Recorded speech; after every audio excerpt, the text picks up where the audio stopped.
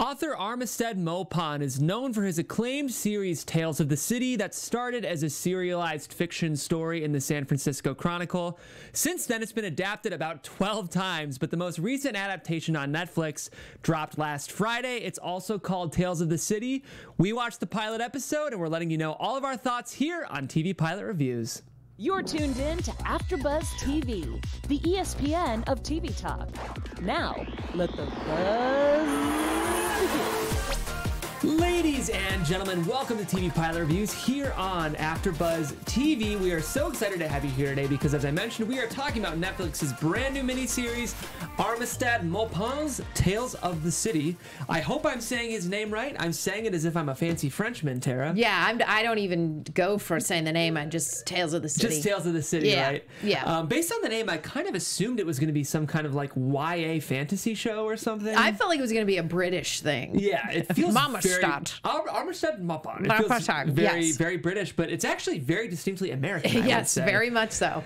Takes place in San Francisco. Before we get more into the show, guys, let's quickly introduce ourselves. You're hearing the lovely voice of the brilliant Tara Erickson. Hi, guys. I'm Tara Erickson, and I'm happy to be here breaking her down. Breaking her down. Tara, are you allowed to say what you were doing? Oh, yeah. Well, I was not here. I was absent because I am the #1 lead in a Lifetime movie. I don't think I can say the name yet, but it's got like a horror thing going on, and I play a mom.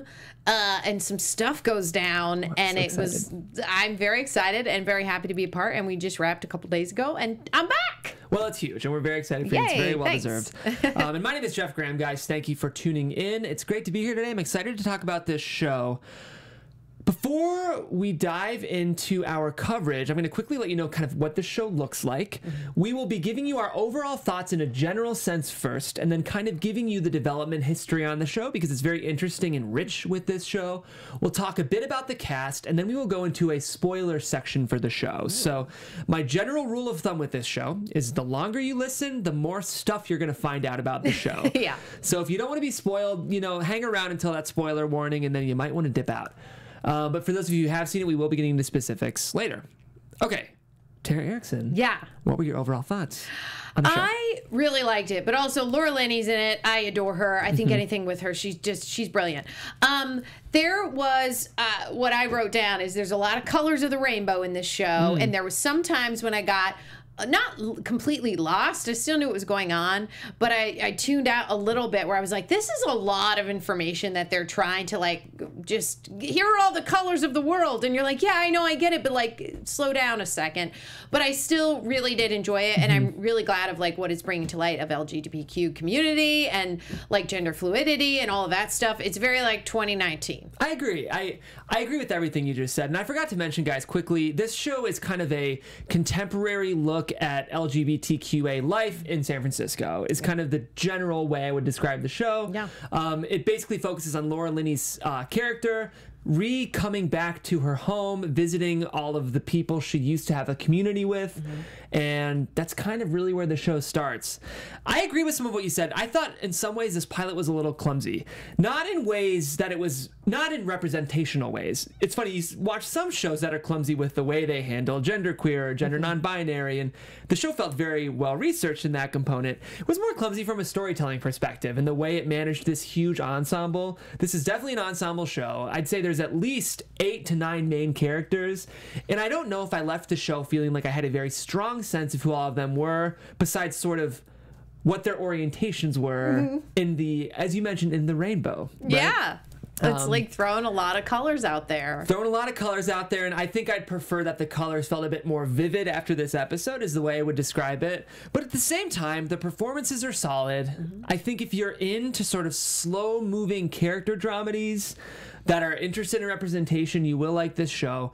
It looks great. It's well acted. I just think I wish there was a little bit more narrative thrust in this episode.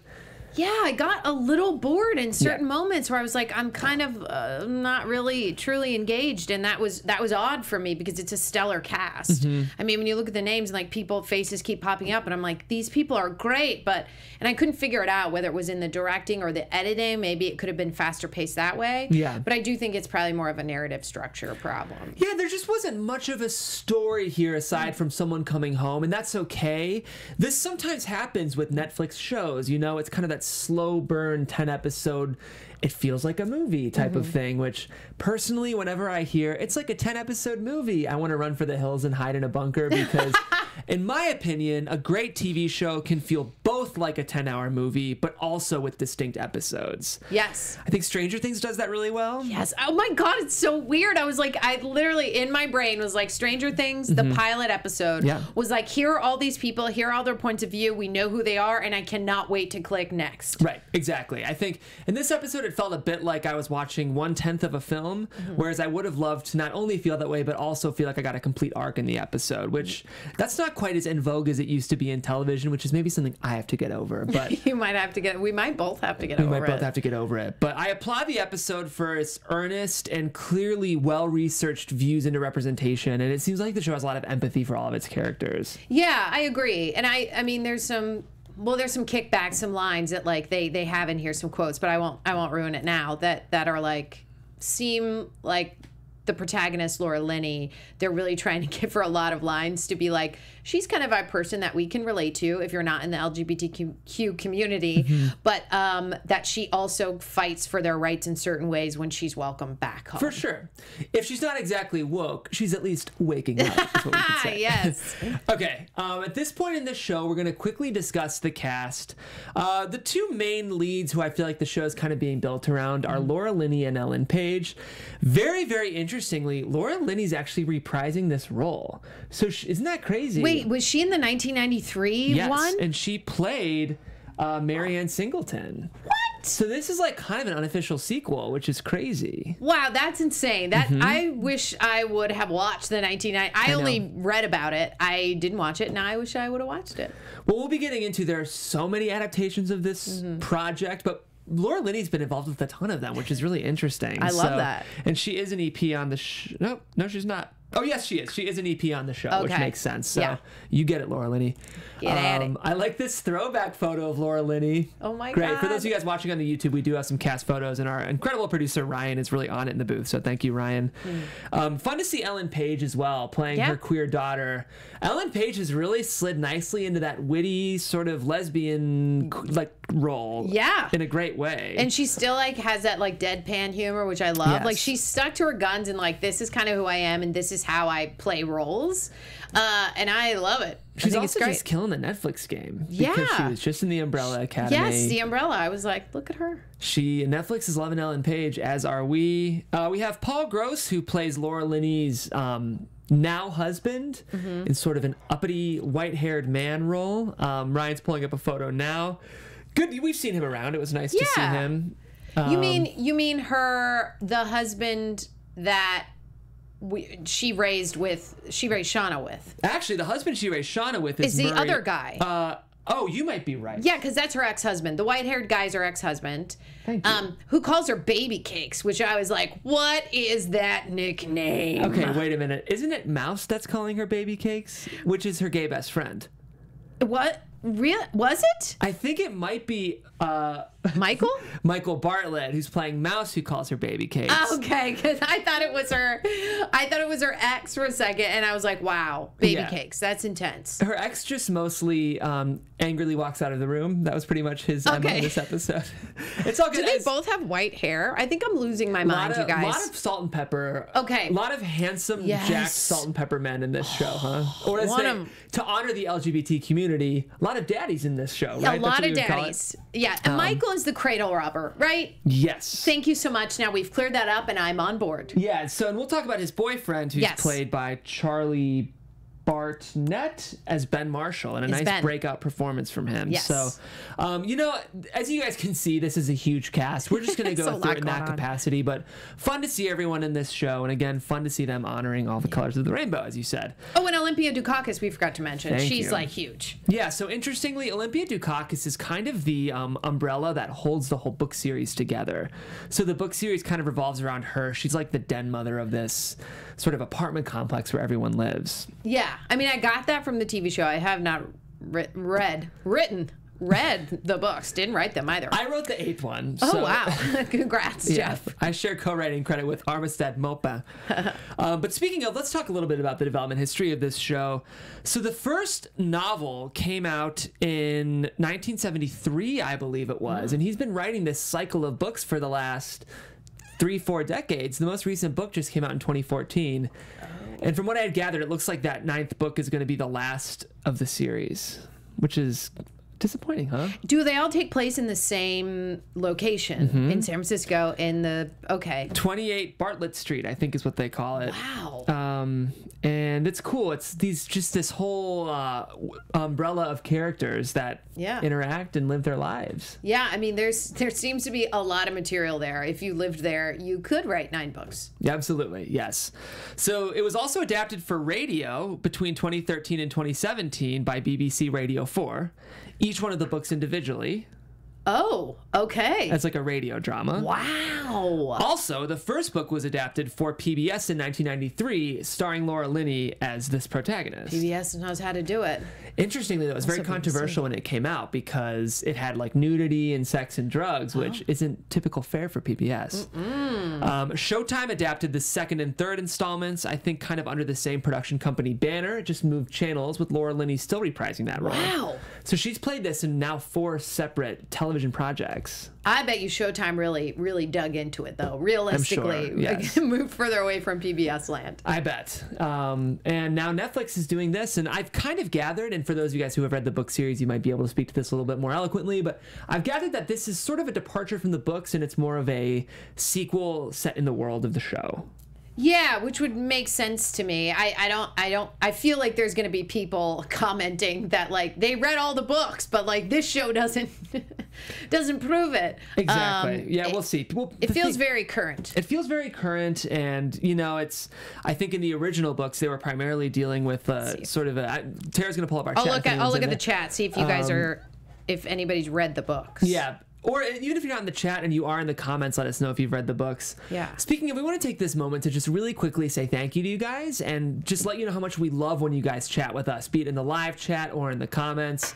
It really helps our network. I mean, Tara, you've hosted here. That's a cool part of what we do, right? Yes. The audience engagement. Oh, yeah. I mean, it's great when you guys actually comment, say what you want us to talk about, or when you guys have way more information than us because you've read all 9 books. That's amazing. Exactly. It makes our job a little bit more fun to get, tips from you guys. Exactly. And a way that you guys can make our job a little bit more easy is by hopping on iTunes right now and giving us those 5 stars in the podcast rating on iTunes. If you guys give us those 5 stars, a couple things. First of all, we will read your review on air, and we will shout out your name. What? We will also say thank you, because what you guys are doing in that case is bolstering our podcast and putting it higher in the search algorithms on iTunes. And, we do this for free, guys. We do this because we love television just like you. We're like a missional network that just wants to nerd out with all of our TV fans, and you can help us do that if you rate us on iTunes. So, we really appreciate it if you guys would do that. Yeah, get with your fellow entertainment junkies and follow, all that stuff. Exactly. In terms of who's behind this iteration of the show, it's developed and showran by Lauren Morielli, who worked in the writer's room of Orange is the New Black. Oh. Not super surprising, right? Yeah, no. When you look at the same sort of queer-themed ensemble show. Right. That's really what Orange is doing. And she's also Samir Wiley's wife, which I never realized, who plays I didn't know that. on Orange is the New Black. So yeah. Love that. I love that they're having a queer showrunner run the show. Yeah. And actually, the entire room is filled with queer writers. There's no straight cis writers in the room. Oh, no way! Yeah, it's interesting. If you want to read up on the show, there was a lot done. The showrunner, Lauren Morielli, was saying that she really had to reach out and dig, because even though she put out that notice to agents and managers, everyone was still insistent of they kept sending in writers that didn't fit the criteria. So kind of an inexperienced room, but that sort of creates, I think, an interesting tone for the show. Yeah. I love it. First-hand experience is better. Absolutely. So, guys, that's our non-spoiler take on the show. I feel like we've kind of given you a flavor of what the show is, and at this point, we will be getting into spoilers. Spoiler alert! Spoiler alert! Spoiler alert! Spoiler alert! Okay, Tara. Yeah. let's get into some specifics. Okay. I know you were saying how you felt about the show in a general sense, but anything sort of specifically stand out to you now that we can, now that the floodgates have been opened? I mean, I wrote down that Olympia Dukakis' character is quote City Anna. I mean, you watch the show and every other sentence from Anna, who's played by Olympia Dukakis, is a quote. It's just a poignant quote that is very quotable. Quote, quote, quote. I totally agree, and I think that's one of the issues I'm kind of having with this show, if I'm being honest, is in terms of representation and casting, it's very revolutionary, but in terms of storytelling, it's kind of conventional, right? Yeah, like we have the wise old sage who speaks in parables, and we have the wife coming home, and here's my question. If this show weren't as interestingly cast and represented, would it be good? I don't think I would have lasted past this if Laura Linney and Ellen Page were not in it. There is something about their chemistry when they're finally at the roof in this episode where they go to meet and, you know, Ellen Page is like, you're my mom, but you left type deal. That you're really interested in, like, why is Ellen Page acting this way? Like, she's kind of acting like a bro to her mom.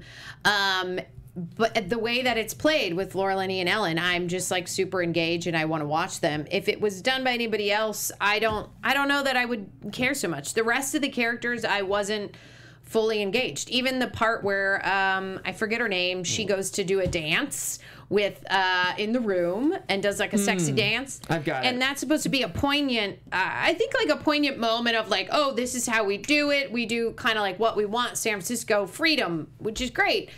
I didn't get the point of the scene, that it didn't really seem to like move a story along. It just was like a scene, we're going to have it to show what it's like in San Francisco and to be like queer and hang out in this community. I agree. I think the show is sort of very much like a tone show. Like it feels like it's relying on feelings and sort of vague conversations to communicate what the feel of this community is. But I would like to see more of a story here. I do feel like at the end of the episode with that twist, we got something. Yes. Did that hook you? It did. I was like, wait, what does that mean? That was the one part that I was like, yeah, okay, I'm going to watch another one because I don't want to just guess as to why it's like, you're a fraud, but I'm like, in what way? Yeah.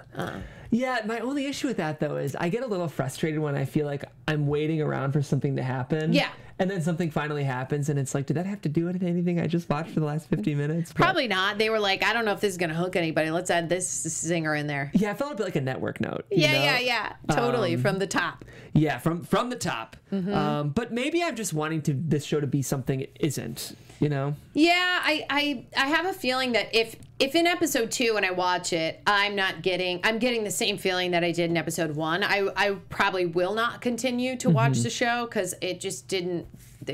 Time is limited, and I want to watch a show that I really am into. Right. And right now, I'm like, oh, that was interesting, you know, towards the end, and I do like some of the characters, but yeah, I feel like they're kind of pushing the limits on a lot of these guys and trying to add in, I don't know, a lot of thoughts and feelings into one episode, but it's not really moving anywhere. It's just like that one person's feelings and the way that they operate in this community, but it's not all coming together. That would be my argument too. It's interesting. I almost felt like, in a way, this show, even though it's so contemporary, feels a bit dated in a weird way. I can't necessarily put my finger on it, but I think if this show had aired 5 years ago, it would feel totally radical. But as of late, there has been an increasing amount of queer representation on TV. So, you know, it's not like you're necessarily, I don't know if you deserve my applause just because there's a trans character on your show anymore. And I need there to be also a compelling narrative reason for me to tune in. Yeah. So I'm hoping in these continued episodes, they really focus on telling us a story rather than just sort of painting a world for us. Yeah. I also hope we get more quotes. I mean, I loved the one where at the very top, the way that they set up this episode is we're still people, aren't we? Flawed, narcissistic, and doing our best. And you kind of go, yeah, we totally are. Cool. Yeah. And then it keeps like, she keeps quoting a bunch of stuff, which I still like, but it's like thrown in there without linking it all together. Like, we must allow people the room to surprise us. Literals are for the unimaginative, which is all great, but you're like, yeah, but I wish that quote came at a point where you were like, yes, and they didn't. And it's also interesting because I feel like one of the objectives of this show is to create a very realistic lived-in world, and people don't necessarily talk like that, right? Like that's more of a heightened, and you know, Aaron Sorkin writes this way, but we don't watch Aaron Sorkin projects to feel like we're in the real world. We feel like we want to enter Aaron Sorkin's world. So sometimes I felt like I was seeing these really naturalistic conversations, and sometimes the character would say something like, "These days it's all about burying your feelings behind a wall of sarcasm and snark." Yeah. And it's just tough. I don't know if I believe people necessarily talk that way. Right. I didn't believe it's the same where she's like, you needed a break from the emotional upheaval of reminiscing, where I'm like, yeah, that's a great line. Yeah, totally. We all need a break from, like, if you reminisce and you're like, oh, it's too much. I get it, but I don't know that it was really like how Shawna's character, I don't know, is going to talk or be for the... It just didn't seem to fit exactly. Yeah, those two things were pushing up against each other, I think, which is like the lived-in, naturalistic, intimate, sort of cozy world they wanted to show us with this kind of heightened... I don't know, a show that does do that pretty well is Gilmore Girls. I don't know if you were a fan of that show. So it can be done, but I feel like even with Gilmore Girls, Stars Hollow is supposed to sort of feel like a fantasy land a little bit. Yeah. And I felt like they were trying to convince us that 28 Barbary Lane is supposed to feel like it could be my next door neighbors or something. Yeah, and it's not as fast paced as I think it maybe could have been. The pacing is odd to me. In my opinion, it's kind of like a slow start, and then you feel like they maybe want to go into Gilmore Land or Aaron Sorkin Land with these quotes, and they try to pick up the pacing a little bit, but then they like really linger in these slow moments that I don't know. They just kind of just like Lego blocks putting them together, but without but what a are we true building, line. right? Yeah, I don't think they know yet. Yeah, and I'm you know, it's a 10-episode season, so there's more to come. But it's the discussion we often have of, is your responsibility as a pilot to set the stage, or is it to start telling the story? We have this discussion a lot on the show, and I don't know. There was a lot about this episode that I really liked, though. I feel like we're being a little hard on it right now. I know, yeah, we are.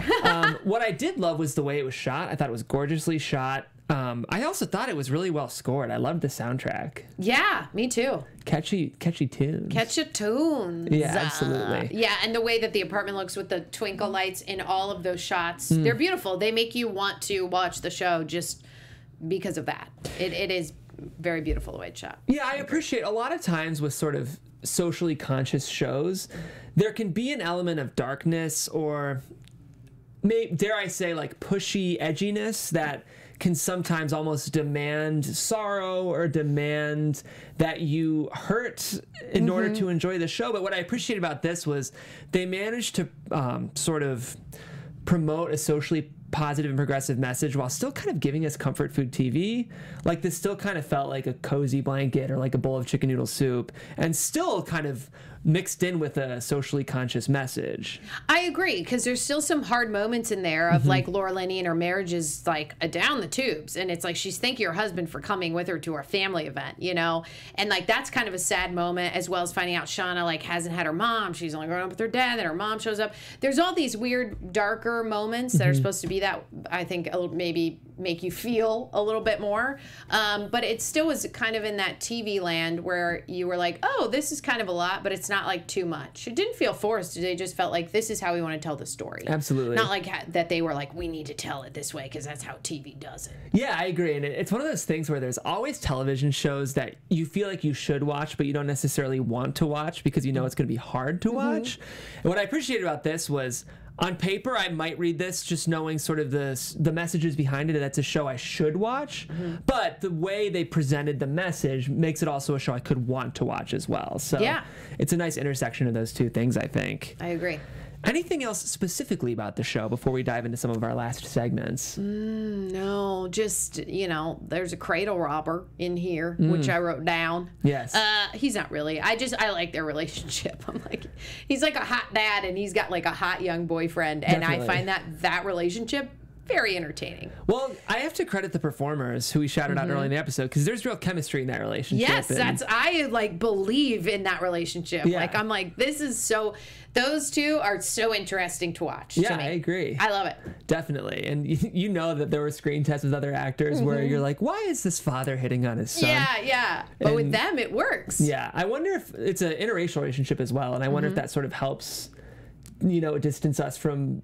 Right, from like, a relation or something. Yeah, Because you might think like as an exec of like, if he's also white, people Right. might like say Yeah. certain things. So, It's working. It's working. Yeah. I enjoy them as a couple a lot.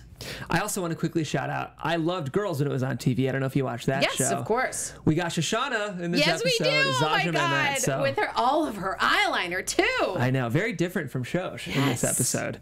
Okay, cool. Well, at this point, we are going to do a couple more segments. The first one we're going to do is rate the pilot out of 5. Oh. I'm giving this a 3.2. Ooh, that's a good rating.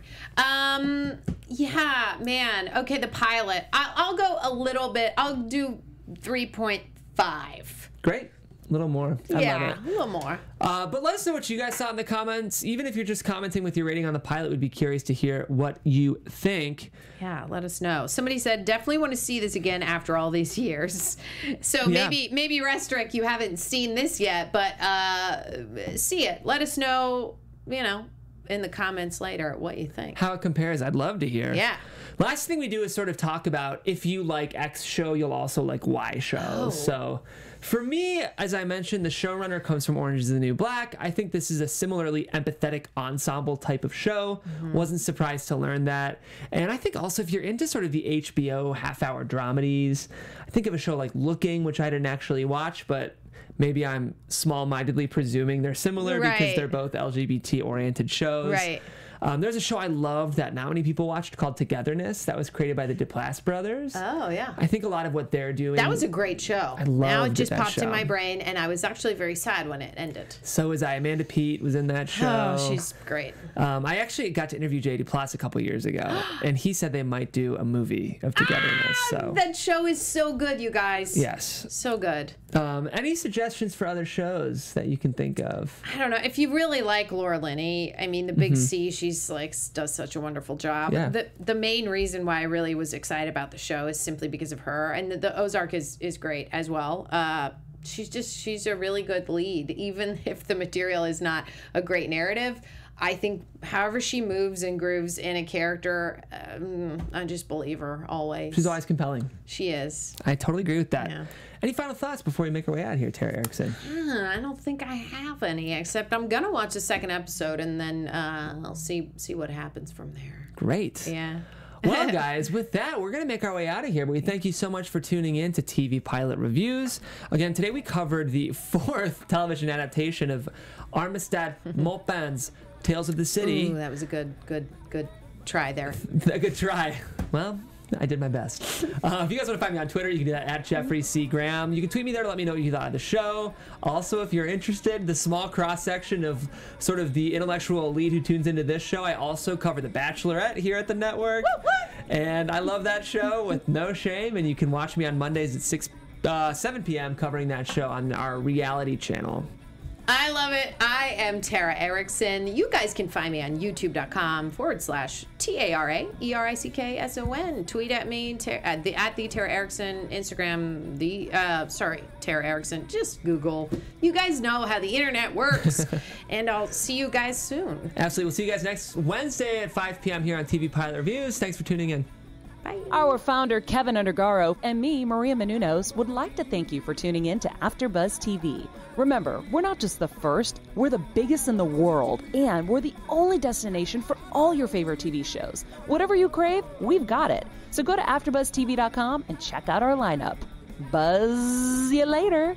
The views expressed herein are those of the hosts only and do not necessarily reflect the views of AfterBuzz TV or its owners or principals.